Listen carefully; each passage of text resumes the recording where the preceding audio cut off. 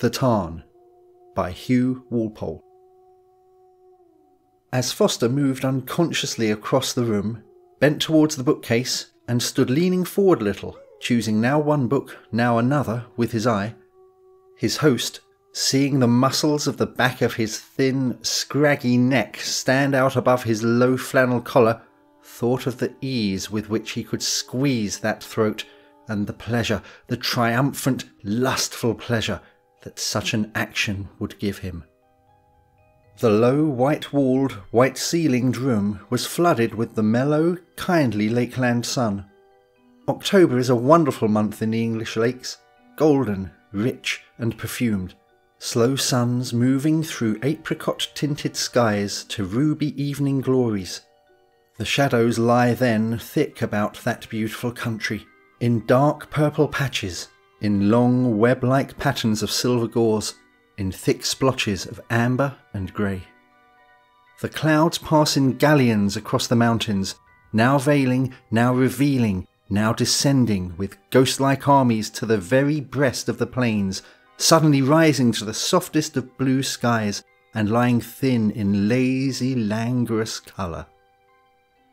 Fenwick's cottage looked across to low fells. On his right, seen through the side windows, sprawled the hills above Derwentwater. Fenwick looked at Foster's back and felt suddenly sick, so that he sat down, veiling his eyes for a moment with his hand. Foster had come up there, come all the way from London, to explain. It was so like Foster to want to explain, to want to put things right. For how many years had he known Foster? Why, for 20 at least, and during all those years Foster had been forever determined to put things right with everybody. He could not bear to be disliked. He hated that anyone should think ill of him. He wanted everyone to be his friend. That was one reason, perhaps, why Foster had got on so well, had prospered so in his career. One reason, too, why Fenwick had not. For Fenwick was the opposite of Foster in this. He did not want friends. He certainly did not care that people should like him. That is, people for whom, for one reason or another, he had contempt. And he had contempt for quite a number of people. Fenwick looked at that long, thin, bending back and felt his knees tremble. Soon Foster would turn round and that high, reedy voice would pipe out something about the books. "What jolly books you have, Fenwick!" How many, many times in the long watches of the night, when Fenwick could not sleep, had he heard that pipe sounding close there, yes, in the very shadows of his bed! And how many times had Fenwick replied to it, "I hate you. You are the cause of my failure in life. You have been in my way always. Always, always, always. Patronising and pretending, and in truth showing others what a poor thing you thought me. How great a failure. How conceited a fool. I know. You can hide nothing from me. I can hear you." For 20 years now, Foster had been persistently in Fenwick's way. There had been that affair, so long ago now, when Robbins had wanted a sub-editor for his wonderful review, The Parthenon, and Fenwick had gone to see him, and they had had a splendid talk. How magnificently Fenwick had talked that day, with what enthusiasm he had shown Robbins, who was blinded by his own conceit anyway, the kind of paper the Parthenon might be, how Robbins had caught his own enthusiasm, how he had pushed his fat body about the room, crying, "Yes, yes, Fenwick, that's fine indeed," and then how, after all, Foster had got that job. The paper had only lived for a year or so, it is true, but the connection with it had brought Foster into prominence, just as it might have brought Fenwick. Then, 5 years later, there was Fenwick's novel, The Bitter Aloe, the novel upon which he had spent 3 years of blood and tears endeavour. And then, in the very same week of publication, Foster brings out The Circus, the novel that made his name, although, heaven knows, the thing was poor enough sentimental trash. You may say that one novel cannot kill another, but can it not? Had not The Circus appeared, would not that group of London know-alls, That conceited, limited, ignorant, self-satisfied crowd who nevertheless can do, by their talk, so much to affect a book's good or evil fortunes, have talked about the bitter aloe and so forced it into prominence. As it was, the book was stillborn, and the circus went on its prancing, triumphant way.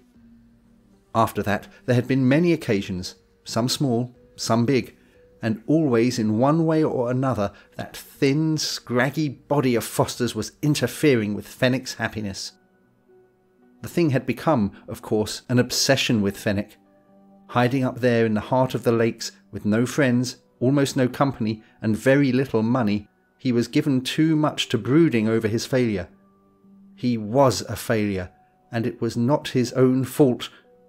How could it be his own fault, with his talents and his brilliance? It was the fault of modern life and its lack of culture, the fault of the stupid material mess that made up the intelligences of human beings, and the fault of Foster. Always Fenwick hoped that Foster would keep away from him. He did not know what he would not do did he see the man. And then, one day, to his amazement, he received a telegram. "Passing through this way. May I stop with you Monday and Tuesday? Giles Foster." Fenwick could scarcely believe his eyes, and then, from curiosity, from cynical contempt, from some deeper, more mysterious motive that he dared not analyse, he had telegraphed, "Come." And here the man was. And he had come, would you believe it, to put things right. He had heard from Hamlin Edis that Fenwick was hurt with him, had some kind of a grievance. "I didn't like to feel that, old man, and so I thought I'd just stop by and have it out with you, see what the matter was, and put it right." Last night after supper, Foster had tried to put it right. Eagerly, his eyes like a good dog's who is asking for a bone that he knows that he thoroughly deserves, he had held out his hand and asked Fenwick to say what was up. Fenwick simply had said that nothing was up. Hamlin Edis was a damned fool. "Oh, I'm glad to hear that," Foster had cried, springing out of his chair and putting his hand on Fenwick's shoulder. "I'm glad of that, old man. I couldn't bear for us not to be friends. We've been friends so long." Lord, how Fenwick hated him at that moment. "What a jolly lot of books you have!" Foster turned round and looked at Fenwick with eager, gratified eyes. "Every book here is interesting. I like your arrangement of them too, and those open bookshelves. It always seems to me a shame to shut up books behind glass." Foster came forward and sat down quite close to his host. He even reached forward and laid his hand on his host's knee. "Look here. I'm mentioning it for the last time, positively. But I do want to make quite certain. There is nothing wrong between us, is there, old man? I know you assured me last night, but I just want—" Fenwick looked at him and, surveying him, felt suddenly an exquisite pleasure of hatred. He liked the touch of the man's hand on his knee. He himself bent forward a little and, thinking how agreeable it would be to push Foster's eyes in, deep, deep into his head, crunching them, smashing them to purple, leaving the empty, staring, bloody sockets, said, "Why, no, of course not. I told you last night. What could there be?" The hand gripped the knee a little more tightly. "I am so glad. That's splendid, splendid. I hope you won't think me ridiculous, but I've always had an affection for you ever since I can remember. I've always wanted to know you better. I've admired your talent so greatly. That novel of yours, the one about the aloe, the bitter aloe? Ah, yes, that was it. That was a splendid book. Pessimistic, of course, but still fine. It ought to have done better. I remember thinking so at the time. Yes, it ought to have done better. Your time will come, though. What I say is that good work always tells in the end. Yes, my time will come." The thin, piping voice went on. "Now, I've had more success than I deserved. Oh, yes, I have. You can't deny it. I'm not being falsely modest. I mean it. I've got some talent, of course, but not so much as people say. And you, why, you've got so much more than they acknowledge. You have, old man. You have indeed. Only, I do hope you'll forgive my saying this, perhaps you haven't advanced quite as you might have done. Living up here, shut away here, closed in by all these mountains in this wet climate, always raining. Why, you're out of things. You don't see people, don't talk and discover what's really going on. Why, look at me. Fenwick turned round and looked at him. Now, I have half the year in London, where one gets the best of everything, best talk, best music, best plays, and then I'm 3 months abroad, Italy or Greece or somewhere, and then 3 months in the country. Now that's an ideal arrangement. You have everything that way. Italy or Greece or somewhere? Something turned in Fenwick's breast, grinding, grinding, grinding. How he had longed, oh, how passionately, for just 1 week in Greece, 2 days in Sicily. Sometimes he had thought that he might run to it, but when it had come to the actual counting of the pennies, and how this fool, this fathead, this self-satisfied, conceited, patronising... He got up, looked out at the golden sun. "What do you say to a walk?" he suggested. "The sun will last for a good hour yet." As soon as the words were out of his lips, he felt as though someone else had said them for him. He even turned half round to see whether anyone else were there. Ever since Foster's arrival on the evening before, he had been conscious of this sensation. A walk? Why should he take Foster for a walk? Show him his beloved country, point out those curves and lines and hollows, the broad silver shield of Derwentwater, the cloudy purple hills hunched like blankets about the knees of some recumbent giant? Why? It was as though he had turned round to someone behind him and had said, "You have some further design in this." They started out. The road sank abruptly to the lake, then the path ran between trees at the water's edge. Across the lake, tones of bright yellow light, crocus-hued, rode upon the blue. The hills were dark. The very way that Foster walked bespoke the man. He was always a little ahead of you, pushing his long, thin body along with little eager jerks, as though he did not hurry he would miss something that would be immensely to his advantage. He talked, throwing words over his shoulder to Fenwick as you throw crumbs of bread to a robin. Of course I was pleased. Who would not be? After all, it's a new prize. They've only been awarding it for a year or two, but it's gratifying, really gratifying, to secure it. When I opened the envelope and found the cheque there, well, you could have knocked me down with a feather. You could indeed. Of course, £100 isn't much, but it's the honour. Whither were they going? Their destiny was as certain as though they had no free will. Free will? There is no free will. All is fate. Fenwick suddenly laughed aloud. Foster stopped. "Why, what is it?" "What's what?" "You laughed." Something amused me. Foster slipped his arm through Fenwick's. "It is jolly to be walking along together like this, arm in arm, friends. I'm a sentimental man, I won't deny it. What I say is that life is short, and one must love one's fellow beings, or where is one? You live too much alone, old man." He squeezed Fenwick's arm. "That's the truth of it." It was torture.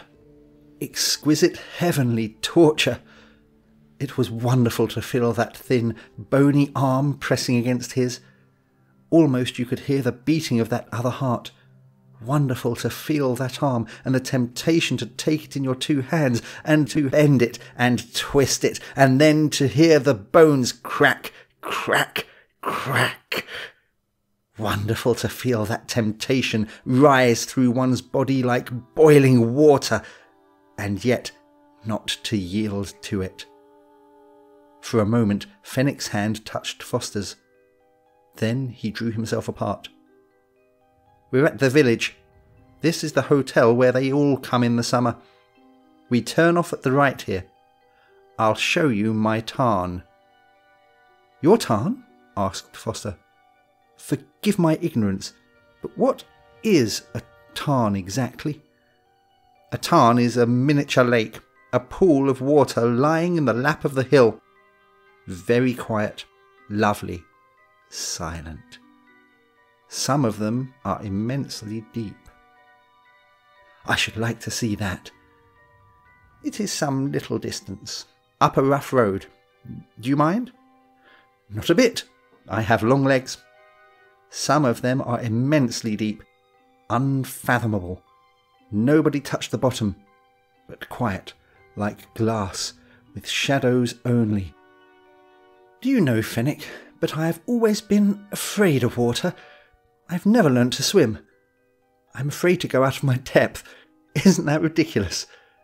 But it is all because at my private school, years ago, when I was a small boy, some big fellows took me and held me with my head under the water and nearly drowned me.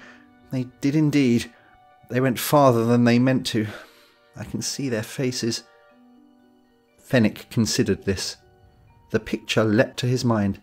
He could see the boys, large, strong fellows probably, and this little skinny thing like a frog, their thick hands about his throat, his legs like grey sticks kicking out of the water, their laughter, their sudden sense that something was wrong, the skinny body all flaccid and still.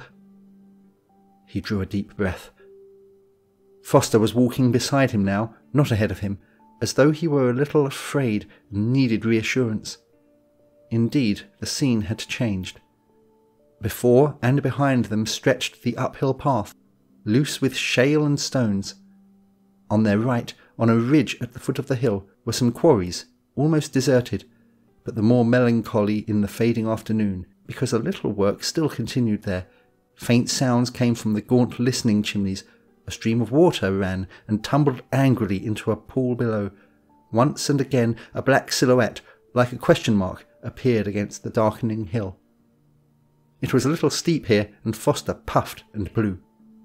Fenwick hated him the more for that. So thin and spare, and still he could not keep in condition.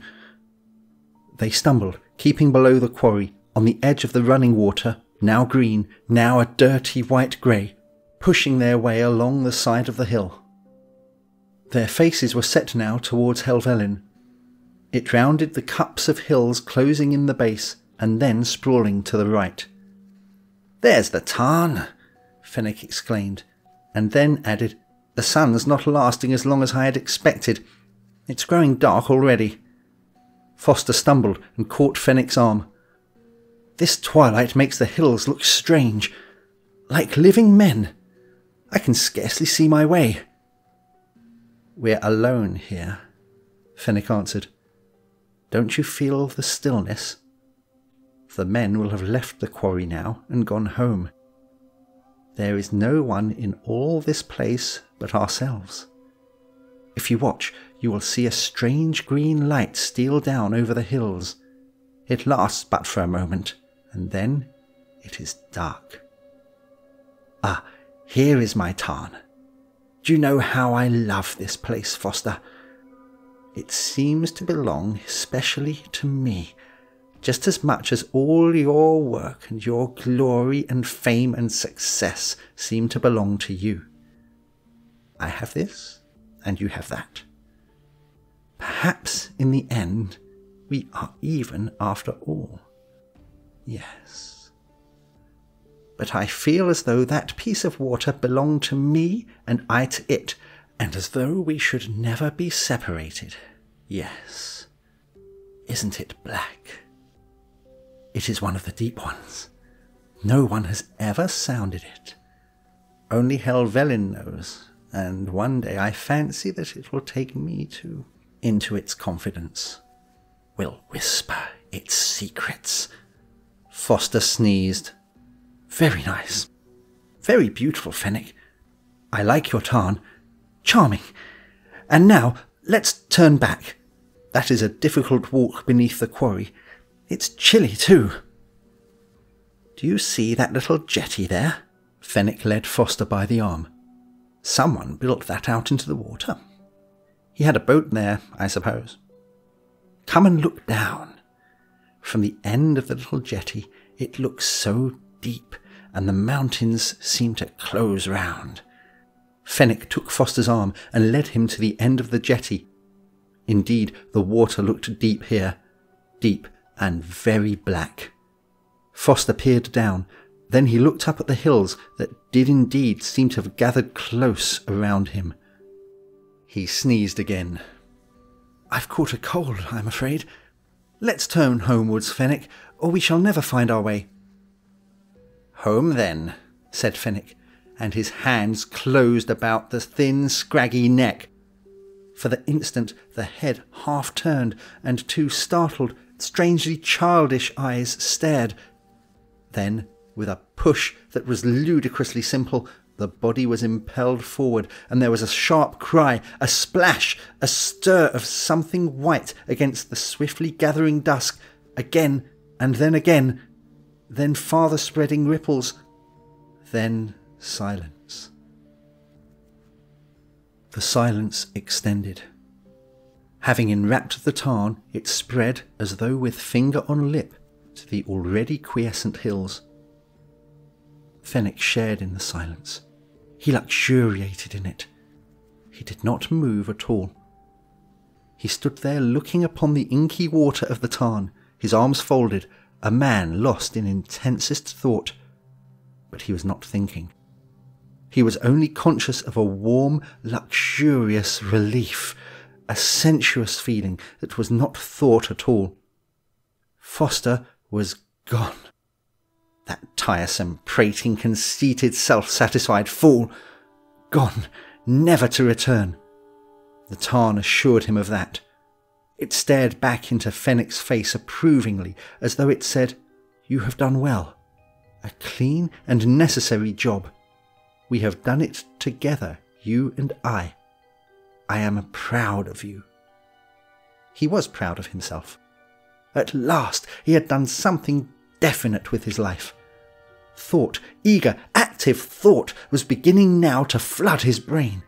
For all these years he had hung around in this place, doing nothing but cherish grievances, weak, backboneless. Now, at last, there was action. He drew himself up and looked at the hills. He was proud. And he was cold. He was shivering. He turned up the collar of his coat. Yes, there was the faint green light that always lingered in the shadows of the hills for a brief moment before darkness came. It was growing late. He had better return. Shivering now so that his teeth chattered, he started off down the path, and then was aware that he did not wish to leave the Tarn. The Tarn was friendly, the only friend he had in all the world. As he stumbled along in the dark, this sense of loneliness grew. He was going home to an empty house. There had been a guest in it last night. Who was it? Why, Foster, of course. Foster with his silly laugh and amiable, mediocre eyes. Well, Foster would not be there now. No, he would never be there again. And suddenly Fenwick started to run. He did not know why, except that, now that he had left the Tarn, he was lonely. He wished that he could have stayed there all night, but because he was cold, he could not. And so now he was running so that he might be at home with the lights and the familiar furniture and all the things that he knew to reassure him. As he ran, the shale and stones scattered beneath his feet. They made a tit-tattering noise under him, and someone else seemed to be running too. He stopped, and the other runner also stopped. He breathed in the silence. He was hot now. The perspiration was trickling down his cheeks. He could feel a dribble of it down his back inside his shirt. His knees were pounding, his heart was thumping, and all around him the hills were so amazingly silent, now like India rubber clouds that you could push in or pull out as you do those India rubber faces, grey against the night sky of a crystal purple upon whose surface, like the twinkling eyes of boats at sea, stars were now appearing. His knees steadied, his heart beat less fiercely, and he began to run again. Suddenly he had turned the corner and was out at the hotel. Its lamps were kindly and reassuring. He walked then quietly along the lakeside path, and had it not been for the certainty that someone was treading behind him, he would have been comfortable and at his ease. He stopped once or twice and looked back, and once he stopped and called out, "Who's there?" Only the rustling trees answered. He had the strangest fancy, but his brain was throbbing so fiercely that he could not think that it was the Tarn that was following him, the Tarn slipping, sliding along the road, being with him so that he should not be lonely. He could almost hear the Tarn whisper in his ear, "We did that together, and so I do not wish you to bear all the responsibility yourself. I will stay with you, so that you are not lonely." He climbed the road towards home, and there were the lights of his house. He heard the gate click behind him as though it was shutting him in. He went into the sitting room, lighted and ready. There were the books that Foster had admired. The old woman who looked after him appeared. "Will you be having some tea, sir?" "No, thank you, Annie." "Will the other gentleman be wanting any?" "No. The other gentleman is away for the night." "Then there will only be one for supper?" "Yes, only one for supper." He sat in the corner of the sofa and fell instantly into a deep slumber. He woke when the old woman tapped him on the shoulder and told him that supper was served. The room was dark, save for the jumping light of 2 uncertain candles. Those 2 red candlesticks, how he hated them up there on the mantelpiece. He had always hated them, and now they seemed to him to have something of the quality of Foster's voice, that thin, reedy, piping tone. He was expecting at every moment that Foster would enter, and yet he knew that he would not. He continued to turn his head towards the door, but it was so dark there that you could not see. The whole room was dark, except just there by the fireplace, where the 2 candlesticks went whining with their miserable twinkling plaint. He went into the dining room and sat down to his meal, but he could not eat anything. It was odd, that place by the table where Foster's chair should be. Odd, naked, and made a man feel lonely. He got up once from the table and went to the window, opened it and looked out. He listened for something. A trickle as of running water, a stir through the silence as though some deep pool were filling to the brim, a rustle in the trees perhaps. An owl hooted. Sharply, as though someone had spoken to him unexpectedly behind his shoulder, he closed the window and looked back, peering under his dark eyebrows into the room. Later on, he went up to bed. Had he been sleeping? Or had he been lying lazily, as one does, half dozing, half luxuriously not thinking? He was wide awake now, utterly awake, and his heart was beating with apprehension. It was as though someone had called him by name. He slept always with his window a little open and the blind up. Tonight the moonlight shadowed in sickly fashion the objects in his room. It was not a flood of light, nor yet a sharp splash, silvering a square, a circle, throwing the rest into ebony blackness. The light was dim, a little green, perhaps, like the shadow that comes over the hills just before dark. He stared at the window, and it seemed to him that something moved there. Within, or rather against the green-grey light, something silver-tinted glistened. Fenwick stared. It had the look, exactly, of slipping water. Slipping water! He listened, his head up, and it seemed to him that from beyond the window he caught the stir of water, not running, but rather welling up and up, gurgling with satisfaction as it filled and filled. He sat up higher in bed, and then saw that down the wallpaper beneath the window water was undoubtedly trickling. He could see it lurch to the projecting wood of the sill, pause, and then slither down the incline. The odd thing was that it fell so silently. Beyond the window there was that odd gurgle, but in the room itself absolute silence. Whence could it come? He saw the line of silver rise and fall as the stream on the window ledge ebbed and flowed. He must get up and close the window. He drew his legs above the sheets and blankets and looked down. He shrieked. The floor was covered with a shining film of water. It was rising. As he looked, it had covered half the short stumpy legs of the bed. It rose without a wink, a bubble, a break. Over the sill it poured now in a steady flow, but soundless. Fenwick sat back in the bed, the clothes gathered to his chin, his eyes blinking, the Adam's apple throbbing like a throttle in his throat. But he must do something. He must stop this. The water was now level with the seats of the chairs, but still was soundless. Could he but reach the door? He put down his naked foot, then cried again. The water was icy cold. Suddenly, leaning, staring at its dark, unbroken sheen, something seemed to push him forward. He fell. His head, his face was under the icy liquid. It seemed adhesive, and in the heart of its ice, hot, like melting wax. He struggled to his feet. The water was breast high. He screamed again and again. He could see the looking-glass, the row of books, the picture of Durer's horse, aloof, impervious. He beat at the water, and flakes of it seemed to cling to him like scales of fish, clammy to his touch. He struggled, ploughing his way towards the door. The water was now at his neck.